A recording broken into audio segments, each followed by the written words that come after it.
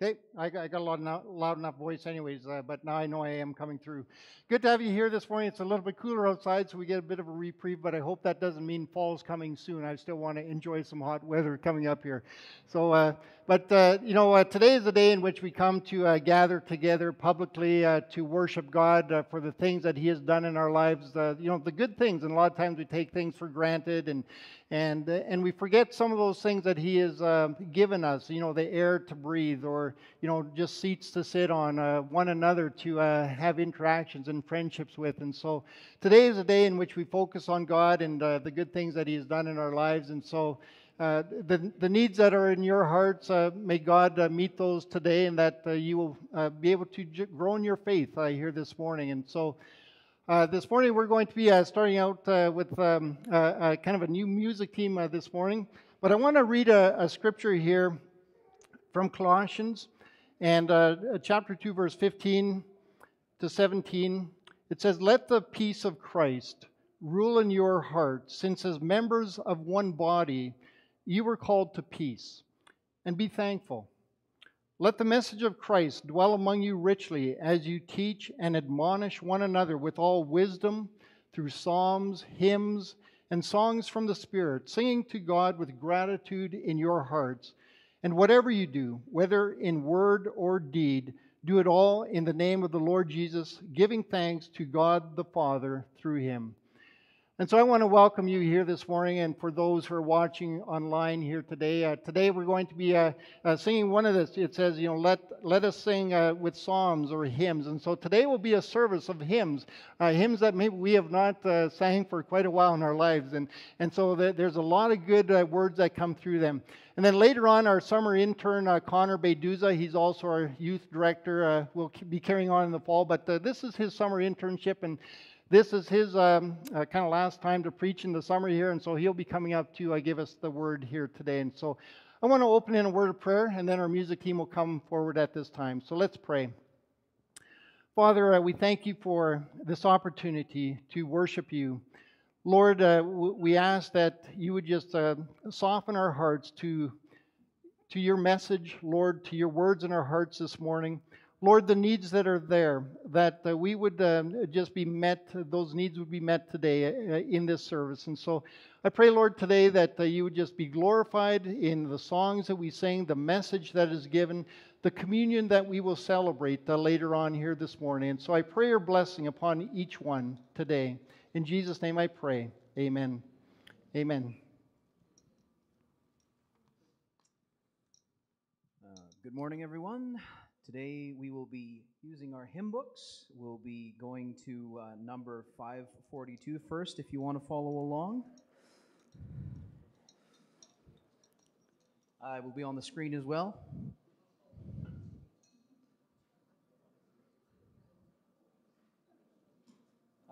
Okay, there we are.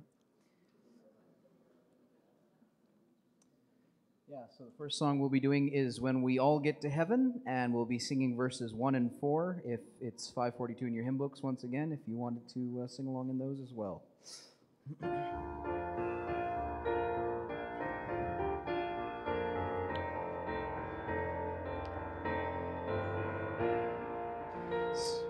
Sing the wondrous love of Jesus, sing His mercy and His grace. In the mansions bright and blessed, He'll prepare for us a place. When we all get to heaven, what a day of rejoicing that will be, sing that will be. When we all see Jesus, we'll sing and shout the victory. Onward to the prize before us, soon His beauty we'll behold. Soon the pearly gates will open, we shall tread the streets of gold. When we all get to heaven, what a day of rejoicing that will be. when we all see Jesus, we'll sing and shout the victory. The next song we'll be doing is number 508 if you're in the hymn book, and it is I Will Sing the Wondrous Story. We'll be singing verses 1 and 4 as well on this one.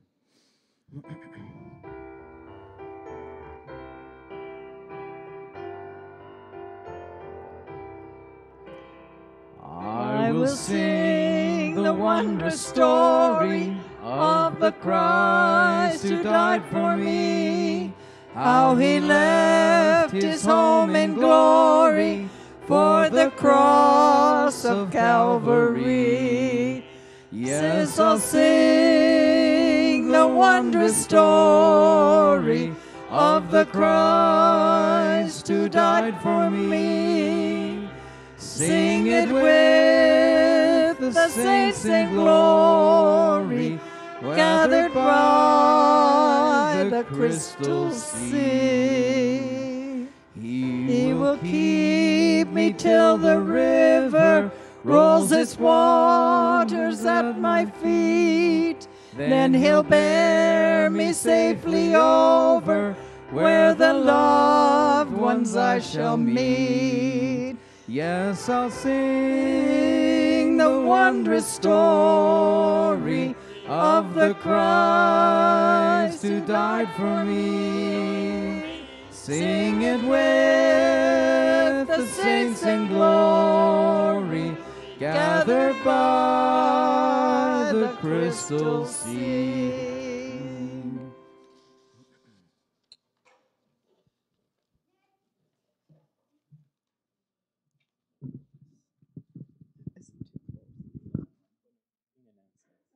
You can be seated.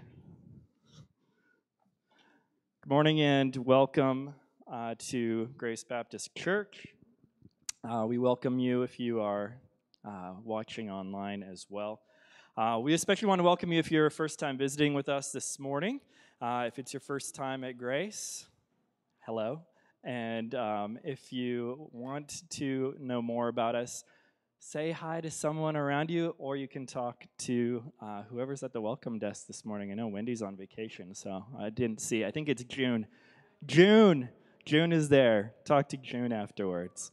And we've got a welcome gift for you. VBS is coming up next week, so if you want to sign up a child, please do so by August 12th.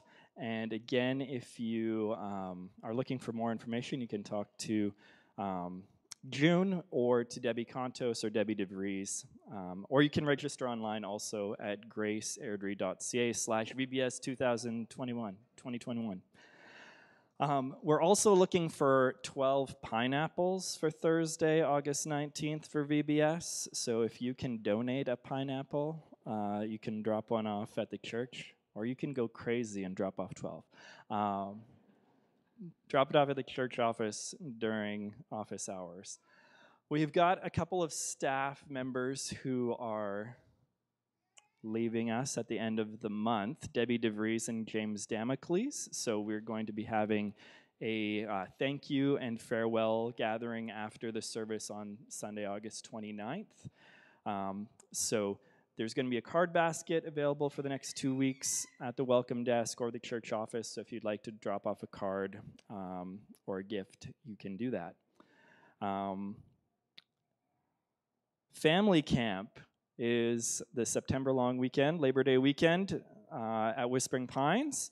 So if you'd like to register for that, you can do so at the welcome desk or again online, graceairdrie.ca Camp 2021. And then finally, there is the offering plate for now is still at the welcome desk. So if you'd like to donate, you can drop off your offering at the welcome desk in the offering plate there. Or you can go online, graceairdrie.ca/donate. Let us pray. Lord, we thank you for this day. We thank you for this opportunity to come together and worship you together this morning.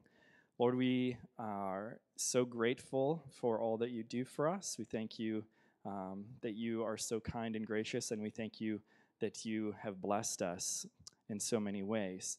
Lord, we would ask you that in this kind of very dry time that you would send some rain. And we think especially about the forest fires in British Columbia and across North America, really, that you would send rain and that those fires would get put out, Lord. We pray also for those who are ill, who could not be here today, and those that we may know are loved ones who may be sick. We pray that you would give them healing and comfort. We would also just thank you that you are so good. We pray for each one here this morning that according to the riches of your glory, you would grant that each one would be strengthened with power through your Spirit in our beings, Lord, so that Christ may dwell in our hearts through faith, and that we can be rooted and grounded in love and have the strength to comprehend the breadth and the length and the height and depth of the love of Christ that surpasses knowledge, and that we would be filled with all of your fullness, Lord. We thank you for all that you've done. In Christ's name, amen.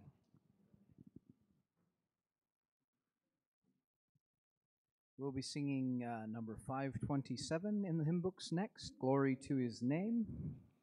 We'll be doing all 4 verses.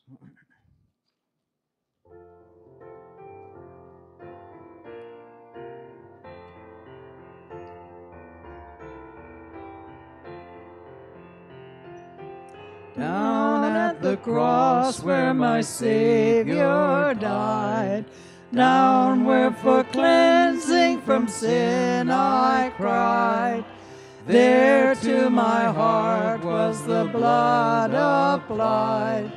Glory to His name. Glory to His name.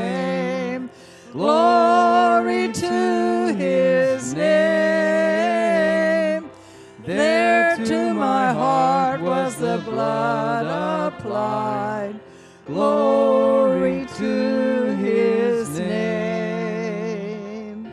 I am so wondrously saved from sin.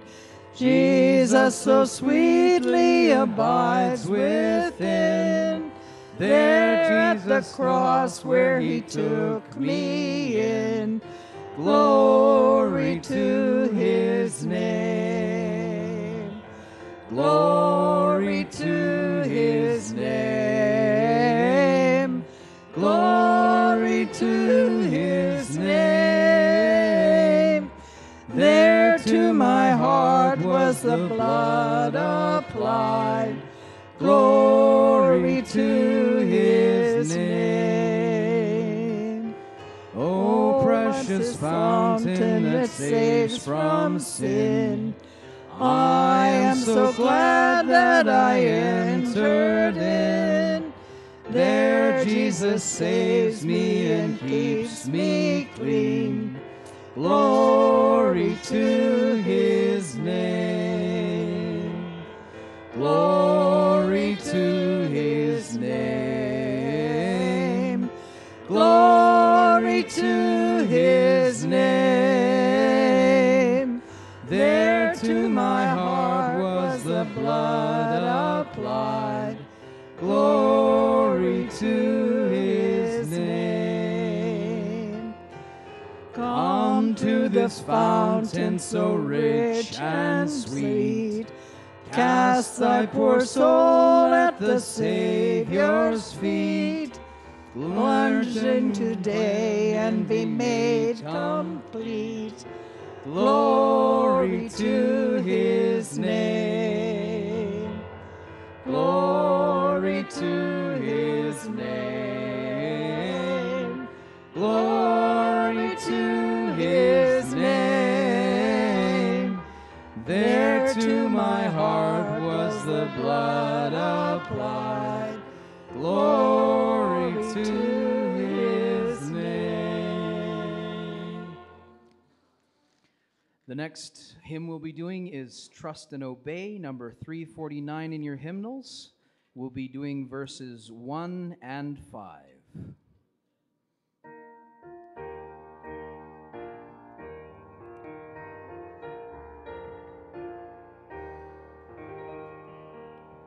When we walk with the Lord in the light of His word, what a glory He sheds on our way. While we do His good will, He abides with us still, and with all who will trust and obey. Trust and obey, for there's no other way to be happy in Jesus, but to trust and obey.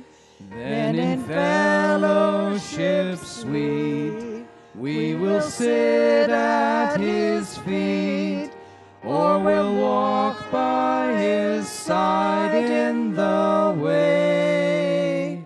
What He says we will do, where He sends we will go. Never fear, only trust and obey. Trust and obey, for there's no other way to be happy in Jesus, but to trust and obey.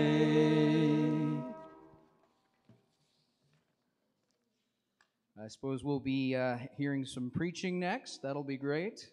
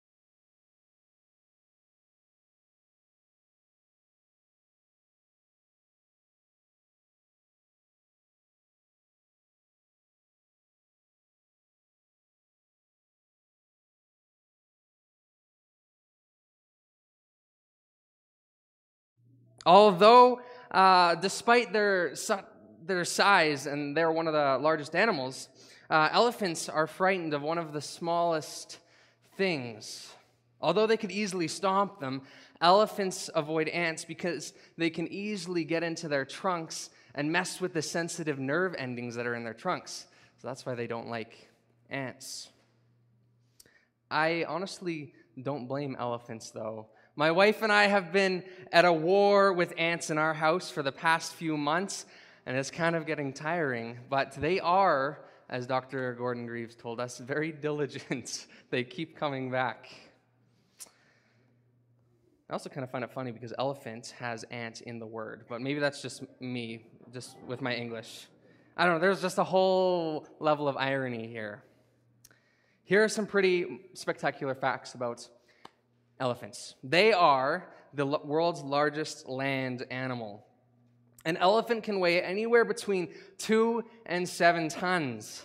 That's 4,000 to 14,000 pounds. Their trunks have mad skills. Elephants have around 150,000 muscle units in their trunk. Their trunks are perhaps the most sensitive organ found in any mammal. Asian elephants have been seen to pick up a peanut with their huge trunks, shell it, blow the shell out, and then eat it. just with their trunk. Elephants use their trunks to suck up water to drink, and it can contain their trunk up to 8 liters of water. And they also use their trunk to snorkel when they're underwater. Incredible. Elephants are constantly eating. They eat so much that they actually spend up to 3/4 of their day eating. I thought I eat a lot, but elephants, I guess, eat more. They communicate through vibrations. Elephants communicate in a variety of ways, including sounds like trumpet calls. Some are even so low that humans can't even hear them. They communicate through body language, touch, and scent. They also communicate through seismic signals, sounds that create vibrations in the ground that only other elephants can hear. It's incredible. Calves can stand within 20 minutes of being born. What are we doing, humans? Takes us like a year or sometimes more. 20 minutes. After 2 days, they can keep up with the herd. And this incredible survival technique means that herds of elephants can keep migrating to find food and water to thrive. An elephant never forgets. You may have heard that. It's pretty true. The elephant's temporal lobe, the area that the brain is associated with memory, is larger and denser than that of people. And so hence the saying, an elephant never forgets. Finally, a company in Thailand raises money for elephants by making coffee out of elephant poop. Maybe you're wondering about the coffee I'm holding in my hand. I can assure you, there is elephant poop coffee in this. And it's delicious. So I can only get my hands on a very small quantity because this is one of the rarest coffees in the world. So it's actually mixed in with a lot of other beans. But I'm still drinking elephant poop coffee, and I thought that was great. On that note, let's pray. Father, we thank you that we can be gathered here today. We thank you for humor and for the ability to laugh with one another. And God, we also thank you that you watch over each one of us. You know where we are. And Lord, what we're going through and what we're struggling with. As we look at Scripture today and look at maybe some lessons that we are learning from creation, from your creatures, would we be sensitive to that? Lord, all of creation is singing a song. They're praising you. And Lord, we need to just stop and listen sometimes to the lessons that creation is singing out, God. Would you soften our hearts now? We pray in Jesus' name. Amen. Today, we're looking at lessons that elephants can teach us, elephant lessons. And like all of creation, as I just prayed, singing their various songs, each one unique and beautiful, elephants have a lot that they can teach us. The title slide said loyalty, and I am going to be talking about loyalty. Elephants are very loyal creatures. But I actually decided to take this message in a different route. I'll still talk about loyalty, but it's going to be part of a bigger idea. And this something different that I was referring to is this. I want to give us a clear biblical example we can draw upon when we think about elephants, or from the lessons that we learned today, a clear biblical example. Throughout the message, I'm going to point out various important lessons we can learn from elephants, and then we're going to look at the life of one particular individual in the Bible who models these lessons for us. That individual is the Apostle Peter. Loyalty.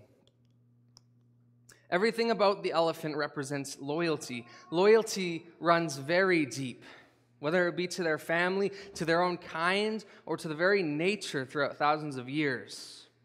While male elephants leave the herd when they are about 12 to 15, female elephants form their own groups, led by a matriarch. In these herds, they form a hierarchy based on age and generational knowledge. of safe and abundant spaces for food and water.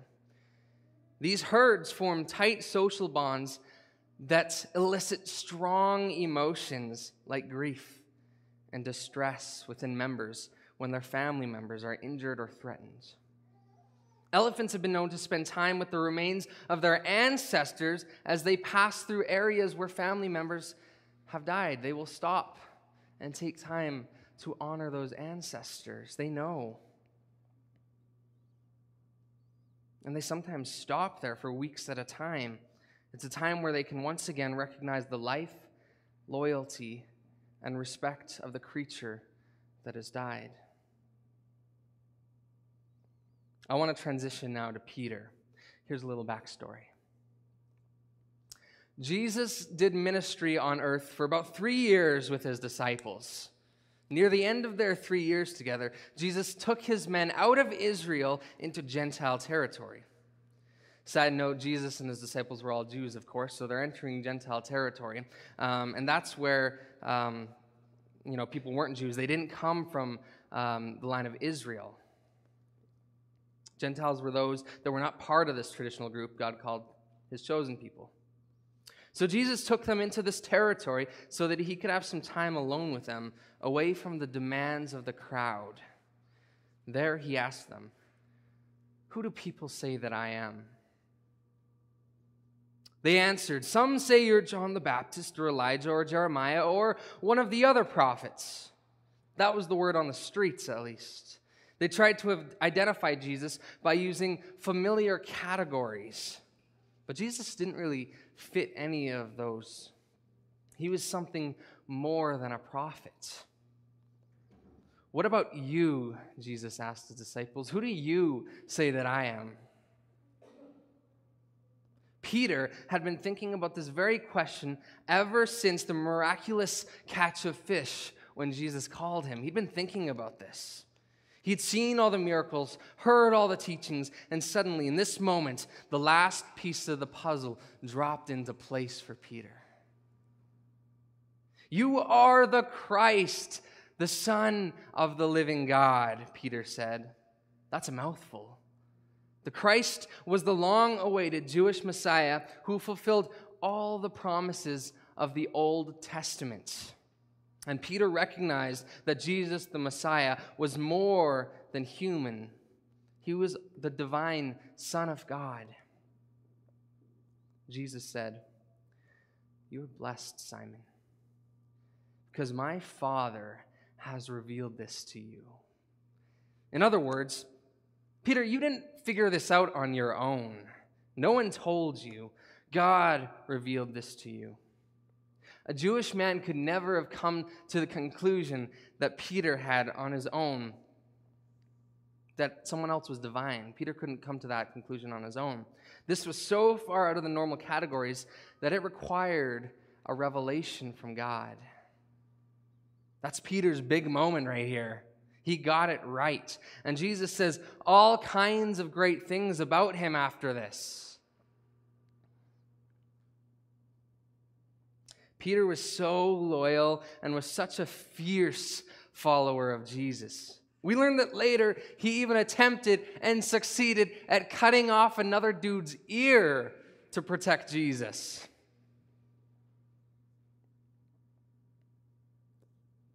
In this moment, Peter's on top of the world. He's right by Jesus. Jesus goes on to announce that he's headed to Jerusalem, where he's going to suffer and die and then rise again. Peter, full of himself, he takes Jesus aside discreetly and rebukes him. "Jesus, no, this will never happen to you. No way." It's almost like Peter is saying, "Jesus, have you forgotten what I just said about you?" It's almost like, "Jesus, you're the Messiah, the Son of God. For Pete's sake." You caught it. Good. "You're not going to suffer and die." Peter had his own ideas about what the Messiah would do. He was going to go to Jerusalem to reign as a king, not die on a cross. So Peter straightens Jesus out. Never a good idea, by the way. Jesus actually said, "Get behind me, Satan." He says that right to Peter. He's not saying you are Satan. He's saying you're in my way. You don't have the mind of the things of God, but of men. Just like Jesus was tempted in the wilderness, Satan was tempting him. Get behind me, Satan. He says that to Peter. What does the old proverb say? Pride comes before the fall. Yes, you've heard that. Peter got a big head, and Jesus kind of popped his bubble, so to speak. From the top of the world, so loyal, to the bottom of the pile. From God revealed this to you to get behind me, Satan. Peter learned how quickly we can fall when we get so full of ourselves. He had to learn it again later in a much more painful way. You see, Peter was loyal to Jesus, and I truly believe that Peter loved Jesus a lot. But like many people in his time, he was kind of misguided about what Jesus had really come to do. And this led to his fall. Elephants feel remorse. Did you know that? Every living creature makes mistakes. A gazelle makes a wrong turn and is all the closer to death by cheetah. A mama bear leaves her cub somewhere. An elephant accidentally or on purpose tramples someone. The crazy thing, though, is that elephants actually feel remorse. They are such empathetic creatures. We talked about how loyal elephants are and that they will stop for a significant amount of time to grieve loved ones or ancestors. Well, elephants also grieve the loss of those they kill. They grieve the loss of those that they kill. There's stories of elephants trampling a human or an animal, and then they'll actually take the body that's dead, and they will take it off, and they will give it a proper burial. Elephants have been observed even mourning the dead of unfamiliar creatures by stroking the carcass as they pass it in the wild.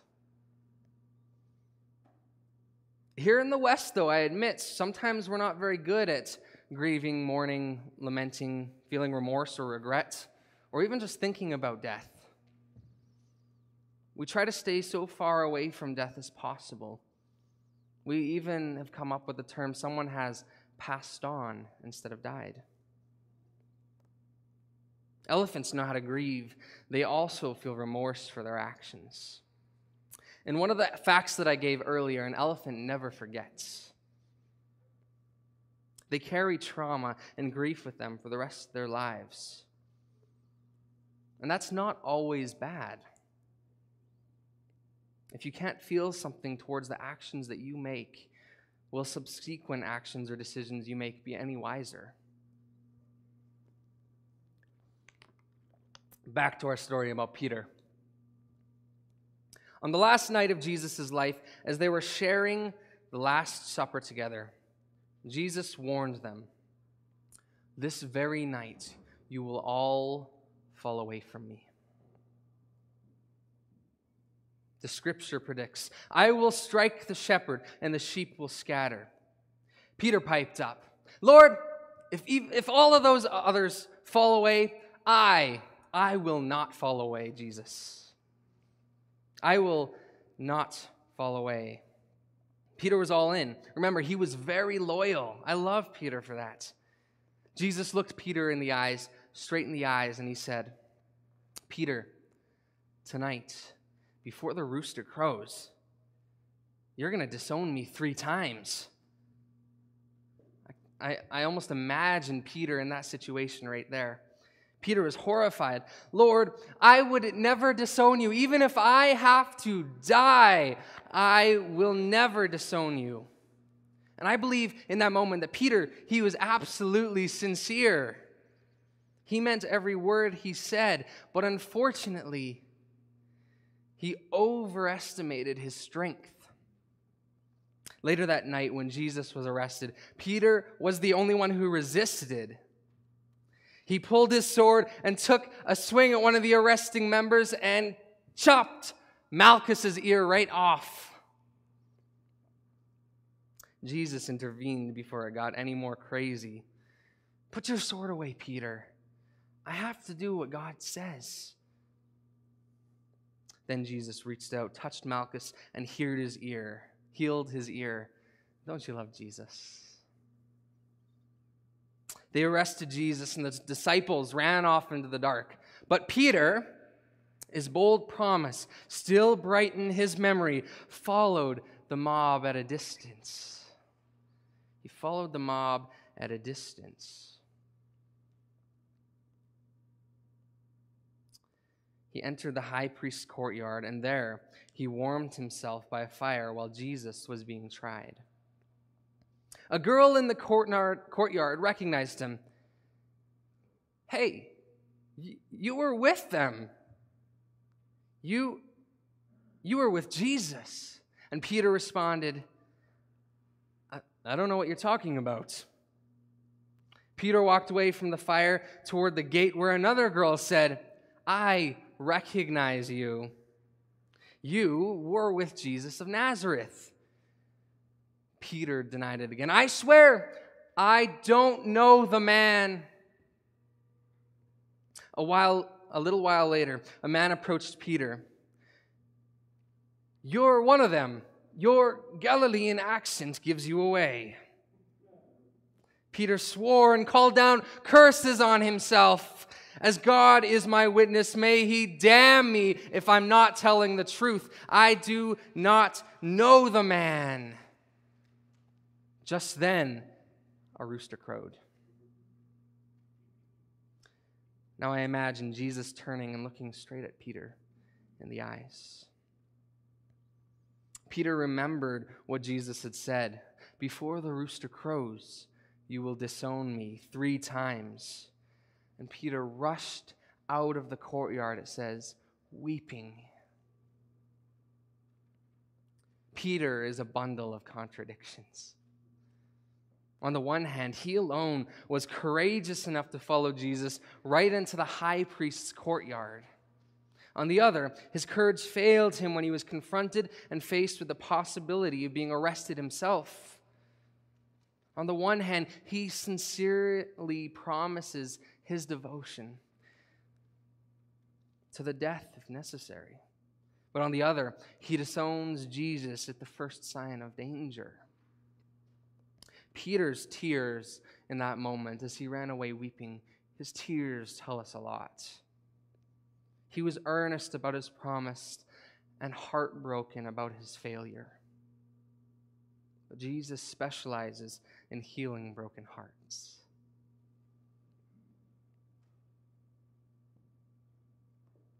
Did you know that elephants never stop growing? There's some scholarship that is not too sure on this, but at least their tusks, I believe, never stop growing. Longer tusks can be a sign of old age. Elephants are always gaining in size from birth to death, but they also continue to gain in wisdom from birth to death. They're always growing. Back to Peter. Even after Jesus' resurrection, his failure dogged him. Yes, Jesus was alive, but would Jesus want Peter as a follower any longer? Peter couldn't imagine why Jesus would want what he thought was a colossal screw-up. So one day, Peter said to some of the other guys, I'm going fishing. And this was not a weekend recreational thing where he and a bunch of buddies go off fishing. This was him going back to his old life of fishing. This was Peter giving up on being a disciple. I'm going fishing, he said. And 6 other disciples said, yeah, we're with you, Peter. Even in Peter's discouraged state, he was still a leader. He took 6 guys with him back to the old life. They fished all night and caught nothing. Does that sound familiar? It's kind of deja vu in Peter's life. He was catching nothing before when Jesus came. Now he's catching nothing again. Early in the morning, Jesus arrived on the shore. They didn't know it was him. He called out, "Friends, do you have any fish?" Maybe they thought he was a fishmonger. He was looking for fish for the market. "No," they shouted back. "Throw your net on the right side of the boat and you'll find some." Well, why not? They had nothing else to lose. They'd failed all night, so they did. And suddenly their net was so full of fish that they actually couldn't haul it into the boat. It was so heavy. They had to drag it behind them. John was the first to recognize Jesus. So John turns to Peter and was like, "It's the Lord." As soon as Peter hears this, he jumps into the water to be the first to shore. At this point in the day, though, Peter is stripped for work. That's how they worked. They're in their underwear. He's stripped. He's almost naked here. And Peter, he didn't want to meet Jesus naked. So what does he do? It says in there that he before he dove on, he put on his tunic. Most would strip to swim, but not Peter. You got to love that. That's the kind of bundle of contradictions that we see again. The guy who led the desertion is the first one to jump in the water and get to Jesus. On the beach, Jesus has a fire going with fish and some bread. "Come, have breakfast with me." I love that. Jesus tracks down the wandering disciples and invites them to breakfast. Let's enjoy breakfast and then we'll chat. But I can imagine no one was enjoying or saying anything. They all knew it was the Lord. They were probably staring at their feet as they slowly swallowed bits of food. They were caught red-handed. I'm imagining it was a silent breakfast. It's like that moment in a movie where crickets are awkwardly playing in the background. The silence was broken by Jesus. He turns to Peter and asks, "Simon, do you love me more than these?" Perhaps as Jesus said this, he swung his hand towards the boat, saying, "Simon, do you love me more than this old life, your life of fishing?" Or perhaps, maybe as Jesus said this, he swung his hands toward the other disciples. "Simon, do you love me more than these?" Remember, Peter had previously said, "Even if everyone disowns you, I won't." In essence, Peter claimed to love Jesus more than all the others. So maybe that's what Jesus meant. Maybe it's both. Peter quietly said, "Yes, Lord, you know that I love you." Interesting thing here. Jesus used the Greek word agape when he said, "Simon, do you love me? Do you agape me?" That's the highest word for love, the love of pure commitment to another's well-being. But Peter answered Jesus with the word phile, which is more like a brotherly love, the word for affection and friendship.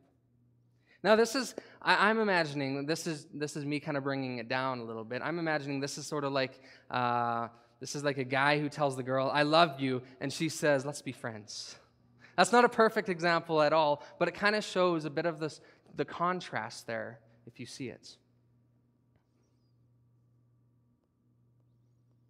Jesus says, "Simon, do you love me? Do you agape me?"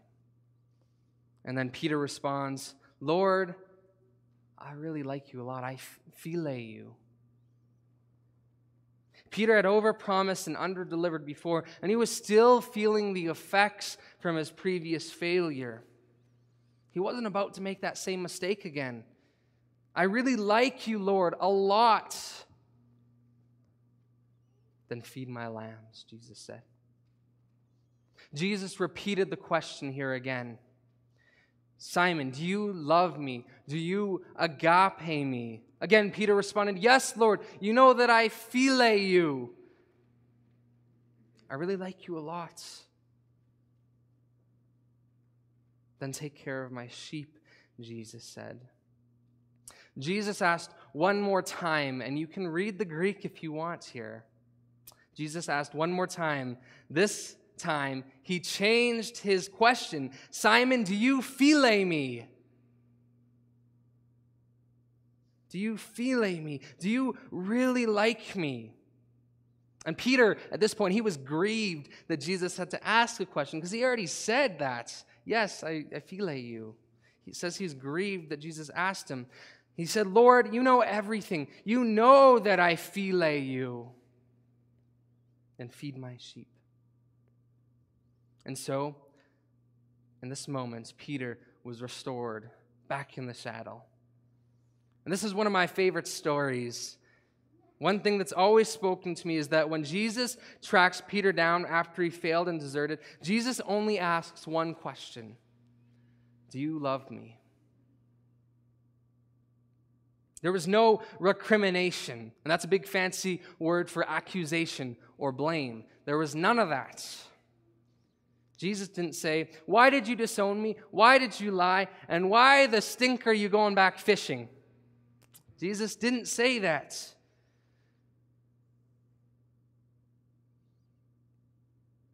Just, do you love me? Because if you love me, Peter, I can do something wonderful with your life. Some of you need to hear that.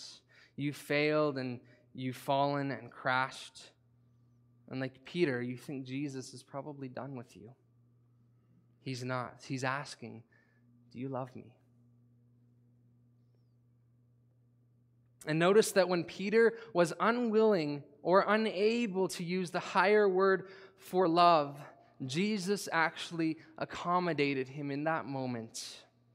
It's like Peter said, Lord, I don't want to overpromise again. I love you, but I don't want to overpromise. I'm your friend. And Jesus said, okay, I'll take that, and we'll go from there. You'll grow. You'll grow. Jesus is asking us, do you love me? Yes, Jesus, we do love you. I love you, but even my best love is weak. Sometimes we fail, mess up, even doubt you, Lord. Jesus understands this and takes us where we are. He works with us as we continue to grow all throughout life. Feed my sheep, Jesus responds. That's exactly what Peter went on to do and what we're called to do. Intentionally move. Elephants need water. They need food. Remember how much they eat. Unlike sloths or koalas, who never really leave their source of food, elephants consume so much food and water that they must keep on moving from location to location. Elephants migrate as far as they must go to seek food and water. They don't just sit around either and hope that food or water appears. When push comes to shove, they'll even create their own wells by digging up water so that they and smaller creatures can enjoy that water. Maybe you've heard, as of late, China's wandering elephants. As of mid-July, a herd of elephants in China have traveled over 500 kilometers from their original grazing lands. They sensed the lack of food and water and decided to trek across China to see if they could find something better. Now, that takes a lot of guts. We just heard about Jesus and his breakfast with some of his disciples. And well, Peter's convo with Jesus, it led to action. Peter went on to become one of the primary leaders of the early church. He preached the first Christian sermon on the day of Pentecost on Acts 2, and 3,000 people believed and were baptized. He led over the church in Jerusalem. He healed people. He worked miracles. He preached to crowds. He was arrested and jailed and miraculously released. Peter went on to Samaria to affirm the birth of the church there. Later, God used Peter to bring the first Gentile into the church, a Roman soldier named Cornelius.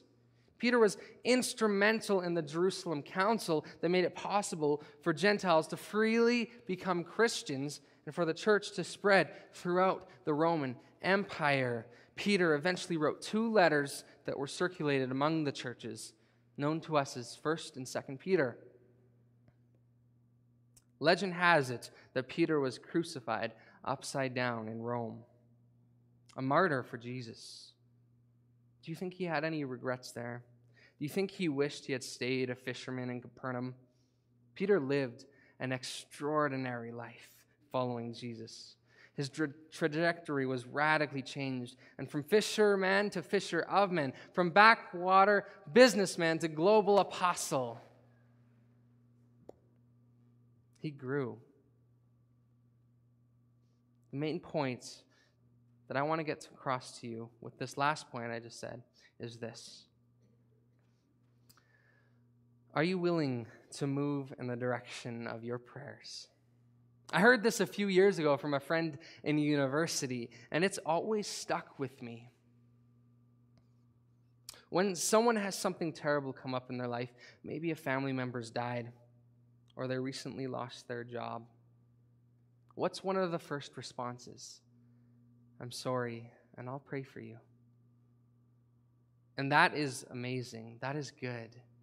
We are called to lift each other's up in prayer, to bring them before God.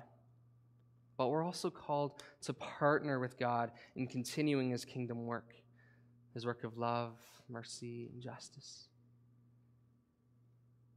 If I'm being honest, the typical response of, I'll pray for you, for many, even for myself, has become an excuse. Just a way for you to give a quick answer and subconsciously wash your hands of the situation because maybe you think God's in control and there's nothing that I can really do. Or you don't really have time to address this deep life issue. Or you just don't really know how else to respond. If that's your idea of prayer, and it's been mine for a while, sometimes I slip into that. I encourage us to think about prayer a little more deeply and a little more fiercely.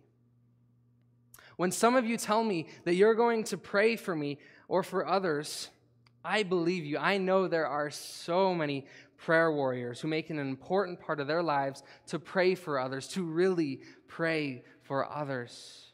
And God sees that. As we close today, though, what I'm trying to leave with all of us today is this. When you pray, when you're talking with God, with Jesus, are you willing to walk in the direction of that conversation? Are you willing to walk in the direction of your prayers? Are you willing to partner with God? And maybe that's a little unsettling because your heart is really grasping to this idea. For that, I'm lovingly not sorry. Prayer is so important, and we should absolutely pray. But after we pray, we should also take action. I believe that God wants us to be a blessing for other people in his name. We just have to be willing to step out in faith, to not wait around, but to press on like the elephants. Just to be clear, the issue here isn't at all with prayer. Prayer is absolutely the most important thing we can do. Rather, the issue is with saying the words, I'll pray with you, I'll pray for you, without being willing to do anything else.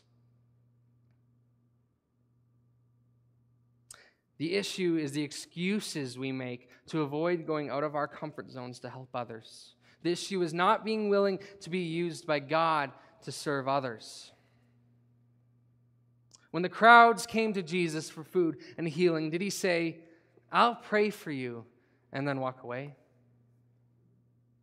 No, he took action. He fed them. He healed them. He touched the man with leprosy. He stood toe-to-toe with demons to save a life. He defended the sinful woman from the Pharisees. At one point, in Mark 1:35-39, Jesus is off praying by himself, it says. Some of the disciples find him and exclaim, everyone's looking for you. Jesus responds, yeah, let's go to nearby towns so I can preach there too. And when he arrived, he preached and he drove out the demons. Jesus started in prayer, which led to action. Don't we want to be like Jesus? Don't we want to be Jesus' hands and feet in this world? Be like an elephant. Be like Peter. Would you pray with me as the rest of the worship team comes up? Father, we thank you for today that we can gather in a safe place where we can freely worship. Lord, there are places in this world where that cannot happen. God, we thank you for Scripture. For the story of Peter, and even though he is a bundle of contradictions, it often reminds us of ourselves and how contradictory we can be. But Lord, you are willing to work with us. You are willing to help us grow. And God, as we go throughout this week, would we be willing to move in the directions of our prayer? Lord, that when we pray, God, that can spur us on to action. Would we partner with you? Thank you, Jesus, for these truths. And Lord, would you bless this congregation? In Jesus' name, amen. John will now lead us in a time of communion together. The worship team, you can have a seat if you want at this time. And then, thank you, Connor, for the leading us in that lesson between an elephant and Peter's life, and great to see how some of those images come through. Part of our series has been lessons from God's creatures and the things that we can learn, and how they adapt into people from Scripture as well. And so, and Connor, I'm glad we found the elephant in the room. So it's good to see that. so we're gonna we want to spend a time in communion.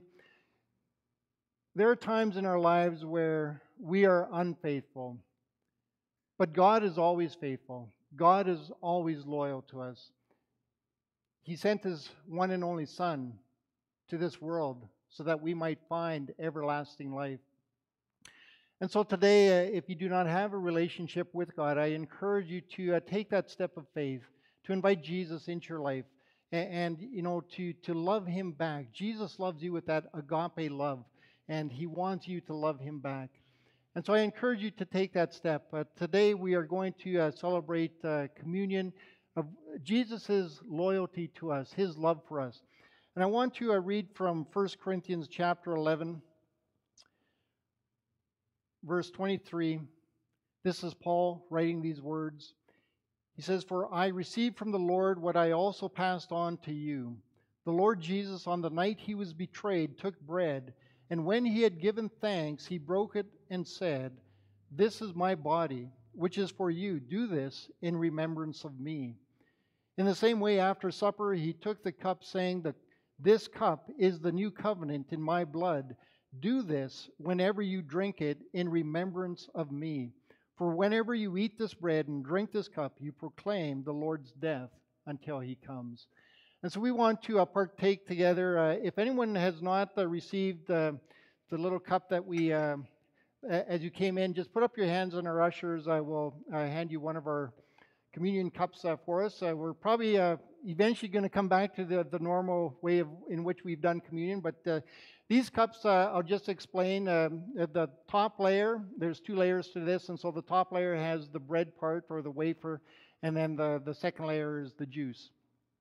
And so we'll just wait until everyone has a cup here today.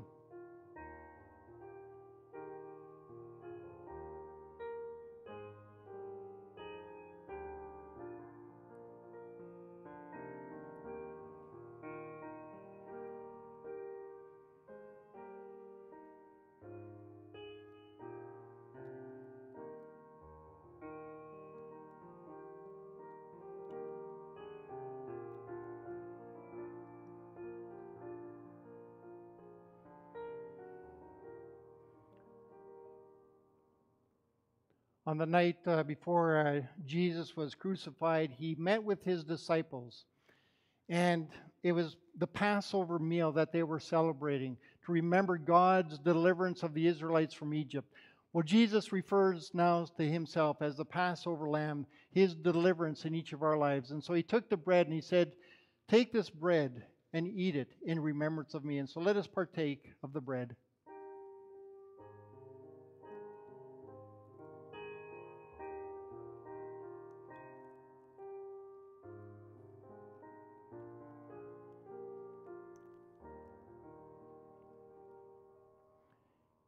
He then took the cup, which symbolized his shed blood on the cross for the forgiveness of sins. And without it, we would have no remission of sins. And so today we want to partake of this cup. And he offered it to his disciples, saying, "Drink of this cup, all of you. Let us partake together."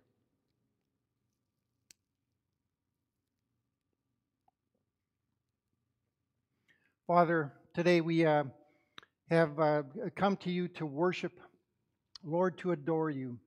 We thank you for this lesson on loyalty, Lord, on your love for us. Lord, no matter what we have done, you continue to pursue us, much like you did Peter. Lord, that you pursued him and gave him that second chance, Lord, to use him greatly. And Lord, for each one of us, no matter what we have done, you pursue us so that you can give each one of us a second chance to be used greatly in your kingdom. And so I pray your blessing upon our time here, Lord, that as we go into this week, that you would use us to be a blessing to others as well. In Jesus' name I pray. Amen. We're going to sing our theme song here, All Things Bright and Beautiful. This kind of flows in with our lessons from God's creatures. So I'm going to invite our worship team at this time. Once our service is finished, there is a garbage pails out there to dispose of these cups. So again, may God bless you and have a great week ahead.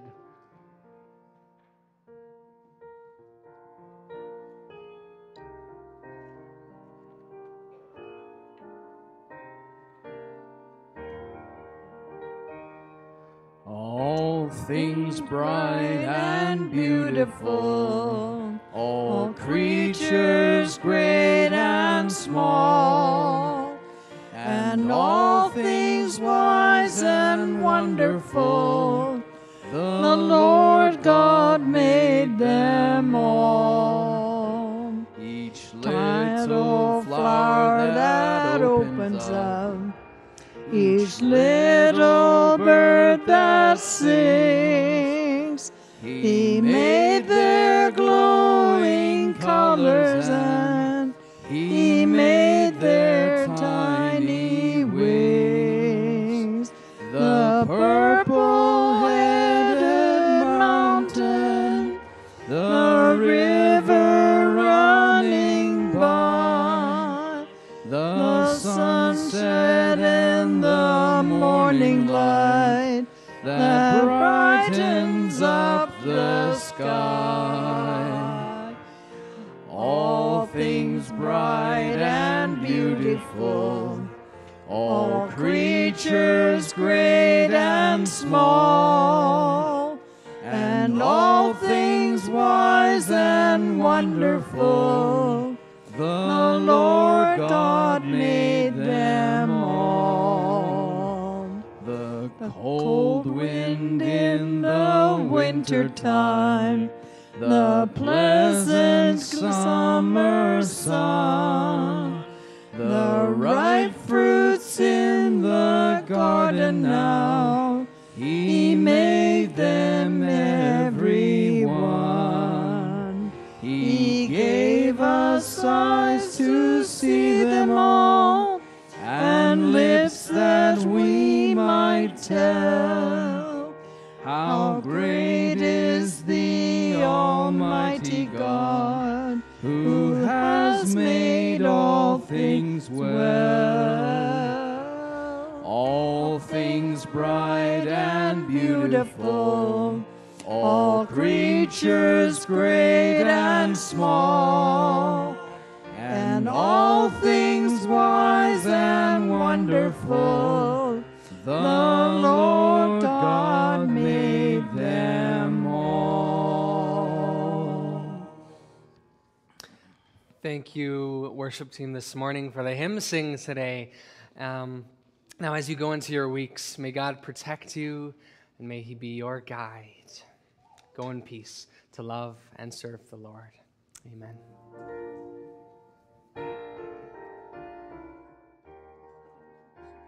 Yes, let's sing it.